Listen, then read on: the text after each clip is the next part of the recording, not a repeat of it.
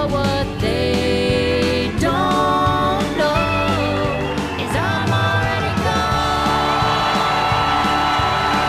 gone. This is Connie Britton, an actress known for characters like Queen of Country Raina James in Nashville, Tammy Taylor in Friday Night Lights, and more recently, Deborah Newell in the Bravo series Dirty John. In addition to the confidence and poise that she often exhibits in her roles, she's usually playing someone that other characters turn to for advice or moral support. While pursuing a career in acting in New York, working part-time as an aerobics instructor, Connie's first big break was her feature film debut in the 1995 indie comedy drama The Brothers McMullen. She played Molly McMullen, wife to one of the aforementioned brothers, who confronts her husband about his potential interest in another woman. Are you that far removed from this relationship? She would go on to work with the writer-director of the film, Ed Burns, on several other projects throughout her career. Connie made an impact on TV early on as well, with 3 episodes on Ellen, but her first big breakout role on TV was as no-nonsense Nikki Faber, accountant to the mayor in 4 seasons of Spin City. We're not there yet. I mean, forget the health insurance and the pension plans. We can't even come close to what these sanitation workers are asking for.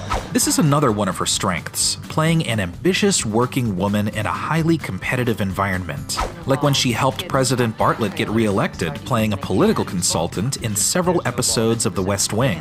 On the other hand, she's incredibly effective showing her maternal side, like when she played Shirley Temple's mother looking out for her best interests in the TV movie child star The Shirley Temple Story. The public will always love you, Shirley.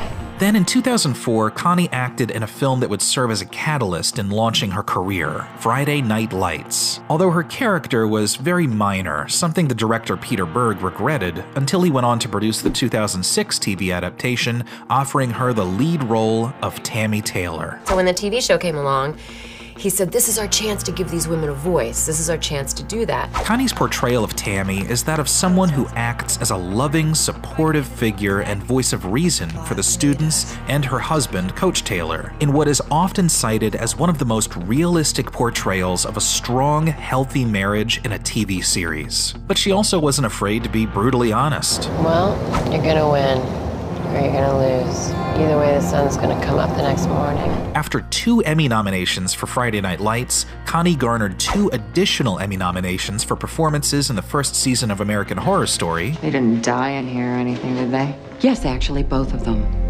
And of course, as Raina James, a reigning queen of country in the twilight of her career.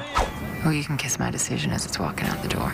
But Connie's made a big impression in indie films as well, playing Adam Driver's girlfriend in This Is Where I Leave You, being another source of maternal support for the main character Greg in Me and Earl and the Dying Girl, and one of many pleasure seekers in an apocalypse in Seeking a Friend for the End of the World. You don't have to do heroin if you don't want to, sweetie. In addition to supporting roles in big films like A Nightmare on Elm Street and American Ultra, Connie's continued to secure new roles in numerous TV shows. American Crime Story, 911, Smilf, and more recently, Bravo's Dirty John.